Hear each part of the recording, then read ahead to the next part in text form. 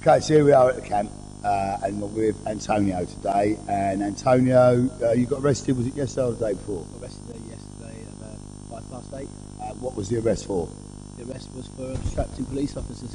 So, how was you obstructing the police? Would you like to describe it in your own words? Yeah, there was a mass peaceful demonstration yesterday, and the police were trying to get in between our information desk and our IT room. There's a big board in front of it, right, and he was trying to forcefully his way through, putting people's lives in danger because we had boiling hot water inside the tea room with a gas bottle, and I just put a chair in front of the information board and I stood on it, and that was it. That's what I was arrested for. So what did they actually charge you with? They haven't charged it. They said the reason they arrested me was for obstructing a police officer.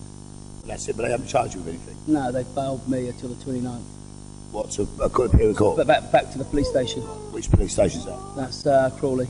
Crawley. So basically they've arrested you, told you it's for obstruction of police, but they haven't charged you? No, and they also said that I had penned 2 police officers that had gone into a dead end themselves, and there wasn't enough room there to get my dog, let alone a police or 2 police officers through there. Right, and how does this make you feel overall? It makes me feel, I don't know, disappointed at the police force, really, you know. Angry that they're being used as private security for the drilling, you know. Yeah, I mean, we've been here 4 weeks, the same as you. And is this police presence, do you think it's got better, worse, or is it the same? I think it's got worse. Before we were allowed to march at our own pace, but now they're ramming us, they're pushing us forward, you know. So I've experienced the 2 lorries today, and literally that phalanx of police officers are becoming more and more aggressive. Have you seen that? I mean, you've seen it from the side of the road as well. Yeah, I have. Yeah, they really are ramming people, pushing them, you know. Yeah, they're threatening to arrest people for obstruction, even though they're moving. I mean, do you think that's fair? No, it's not fair. And then also to send a riot squad here to peaceful protesters, right? I think it's just a bit overhanded, you know, a bit too much, really. It's painting the wrong picture, isn't it? You know, we're sending the riot squad to people that are peacefully protesting, which we have a right to do. Yeah, I mean, do you think that the government are now using our police force as a weapon against us? Yeah, I think they've been using that for a long time, mate, and I think it's only just coming to the people's awareness, you know. I mean, do you think it's a good thing that this is happening now and here in Middle England, so the core Conservative vote are now actually seeing exactly what their police do? Yeah, it is good that the media is showing. Hopefully, they're showing the true, you know, the true picture here, that how the police are being used, yeah, against us. And abused. They're being deployed as a basic paramilitary force, are they not? Yeah, of course they are, definitely. Yeah, to abuse peaceful protesters, really. Absolutely. Did you see it up there yesterday? The riot police up there with all their batons and shields and that. Yeah, I did. Yeah, which was a bit over the top, really. Did you feel intimidated by that? Yeah, very much so. And they basically evicted that lot this morning. Was you there for that? I went over there to help clear the camp and just pick up all the litter and everything, you know, so we left it how we found it. How would you describe the police presence there this morning? Intimidating. Yeah, I was there. It's horrible. Yeah, it is horrible. And did you see them actually injure the old man? They pushed him into a tree. No, I didn't see that. No, so did you catch it on camera? Yes, we caught it on camera. So basically, they've assaulted a man in the process of eviction. And do you think that's fair? I mean, do you think that officer should be arrested for assault? Yeah, I do feel that anyone that's really physically injures anyone else should be arrested, really, yeah, of course. And take it through the court? Yeah, of course they do, yeah, definitely. Yeah, irrespective of... irrespective whether you're a police officer or you're just a civilian, yeah, I think so. You know, it's one law for everyone, not, you know... We're all equal to the law. My supposed offence, my alleged offence happened on a Sunday, and I was arrested next day at 5 past 8. Under what circumstances were you arrested? I was pounced on by probably 8 or 10 police officers. Really? Yeah. 8 o'clock in the morning, right. Yeah, I was just about to have my second cup of tea and they just pounced on me. Where was that, down there? Or up? Down there. So it's down on the campsite? Yeah. Have you any idea why they didn't arrest you at the time? No, I've got no idea. Maybe because there wasn't an offence occurring. Maybe that's why they haven't arrested me on Sunday, because there wasn't an offence, you know, committed. Yeah. Basically, they've come back with... They've come and hunted you down the next day at 8 o'clock in the morning with absolutely no warning. I believe that the night that you were arrested, we were actually sitting down quietly having cups of tea in front of the officers, in front of the gate. And they could have arrested me there. They could have just quite easily have come over, put their hand on my shoulder and said, "Excuse me, sir." You're under arrest.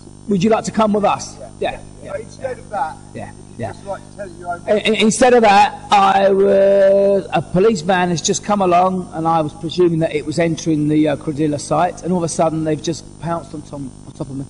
Yeah. Right. Like a prey. I was, they pounced me. I know that you found that quite traumatic and unnerving. Yeah, very much so. Yeah. I mean, was you scared? Was you shaking? Yeah, I was. It was. Traumatised. It traumatised me really. What was your treatment like while you was in Snatch Van? They were quite hard on me really, up until they transported me into the other van, and then things got a bit easier. But up until then, they were just telling me not to resist, and I'm not a violent person. I'm a pacifist, and they were, wanting me to resist, right? Because they, were using harder, they were a bit hard on me, yeah. And what about your treatment in custody at Crawley Police Station? To be honest with you, they were pretty good, mate. Yeah, I can't say that, right? And when I left, I even thanked them for their hospitality. To be honest, right? The food wasn't so good, but everything else was, yeah. You got your own room and all that elsewhere. Yeah, I was complimented by a police officer that interviewed me that she liked this T-shirt, but she said that she didn't think that she would get away with wearing it, and I suggested that she put a mask on and wore it, right? And then another one complimented me with my green shirt. Yeah, me is educating the mass to really respect the energy, because if we don't respect it, the more we produce, the more we're going to really waste. And and that's the way forward, is to educate people, use more eco LED lights, reduce our consumption of energy. Really, that's the way forward for us all. Really, otherwise we're doomed. We're doomed. So okay, so Antonio, in your hand, you got a piece of paper. Would you like to sort of give the viewers what it says to me is they haven't really taken any notice of what's on this paper, right?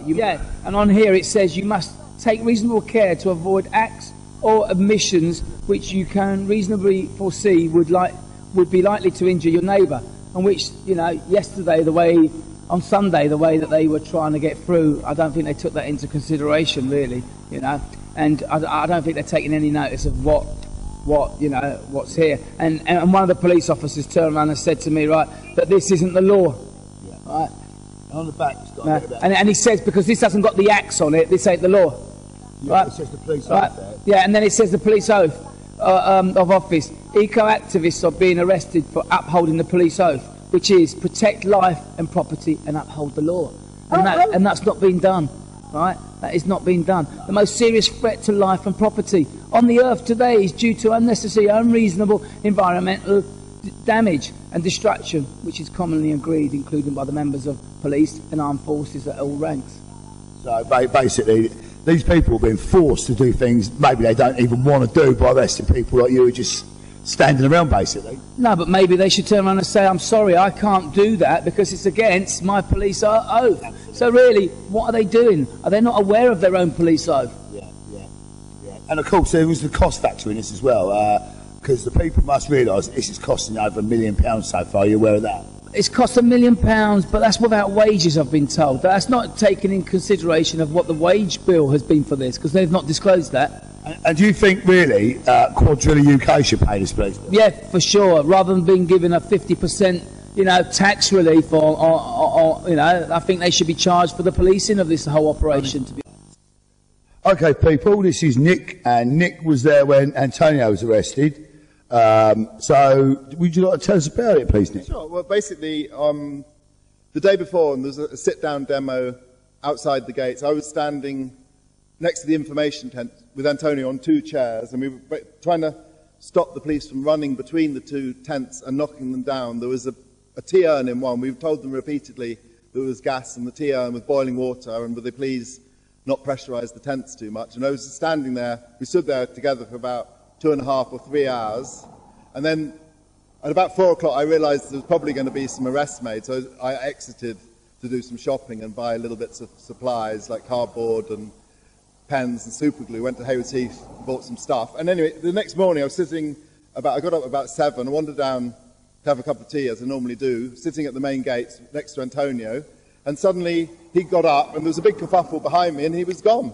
He just disappeared. I thought, that's crazy, 3 or 4 policemen jumped him, threw him in the van. It looked as though they were like torturing him, had his hands up behind his back, and it was very scary. And I just thought, well, what did he do?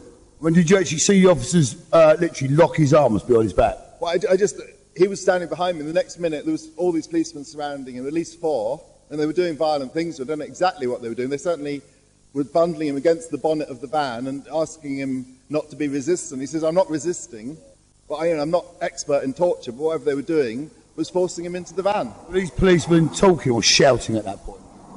Well, they were probably shouting at him, but yeah, they were shouting at him and just telling him not to resist, but I don't think he was resisting, but they were definitely manhandling him into the van. And I think everyone was very, very shocked. There was a lady called Mandy, and she said she couldn't have her breakfast, because of the way he was suddenly lifted away from the camp. Yeah, snatch, that's called. Absolutely, it's snatched from the camp, for no obvious reason, but it would appear that they'd studied the films and they'd spotted that he was like stopping the police from trampling our information tent, and they were a bit upset. They couldn't just rush through. 20 policemen running through between two tents would have wrecked the tent. That would have been the information tent gone. And I'd already seen them trashing the meditation tent earlier in the afternoon. So you see when they do a mass stampede, things get destroyed. People could be trampled to death. Of course, I think the ultimate aim of that is actually to wipe all that out down there, so we have to move. I mean, would that be fair to say? Well, it's obviously clear that they're picking on anybody who's been here a period of time, 4 days, 5 days, 6 days. When they've spotted, they consider that some people are probably more active than others, and they're just picking off the people they consider to be supportive and active, which is actually everybody. But everyone's bringing something different to the camp. There is no hard call. The people are here because they believe in the cause. No one's being paid. It's like the police, taxpayers are paying 750 million. Well, we're here for about 3,000 quid. No one's being paid to be here. We have to be here because we're committed. Absolutely. And with the hardcore bit, I always believe it's actually a core that's hardened by people who join together in unity and solidarity. And that brought down communism in Poland.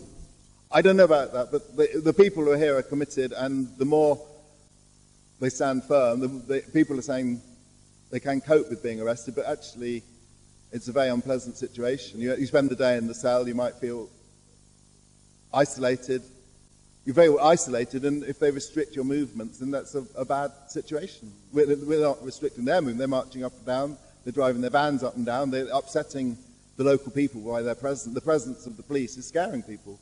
Have you noticed a more sinister feel about the police over the last sort of few days? Well, definitely. The morning of the breakfast, I think it was Monday, when there was some pretty young-looking guy, like 25-year-old. They all had truncheons. They were different sort of attitude. They weren't talking with anyone like the previous day. They're always bringing in slightly more aggressive and more hardline police to deal with the situation, which is entirely peaceful, which is wrong, completely wrong, and nobody is appreciating what they're doing. Oh, it's a sledgehammer to crack a nut, I know that.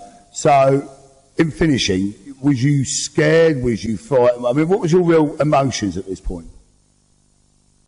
My emotion was how sad it was to take away a completely innocent person who'd just been standing his ground to stop the tents being trampled. I just felt incredible sadness that the way that there was no legal observers around. The media had the spectacle when Caroline Lucas was arrested, so they'd gone into retirement. The people who could have filmed it weren't there, because we were just having a quiet breakfast, cup of tea at 8 o'clock. Nothing was happening. We were just sitting down, unwinding from the previous day's activities. We've noticed that they seem to snatch people exactly first thing in the morning when people are unawares. My friend was nearly snatched. He was a friend from Brighton. He was just walking down the road, and all of a sudden there was a van behind him. The door slid open, and someone made a lunge for him, and he managed to escape. But he was on his own. They are taking people when they're coming out of the toilet, or just walking on the road completely. They're looking for people who are perhaps not with a buddy, and also they're spending time studying the movies they'll be making to make them feel better about who is running the show. Well, there is no one running the show. And yes or no answer, just to finish. Do you think we're now living in a quasi-police state? We are undoubtedly living in a police state. Thank you very much, sir.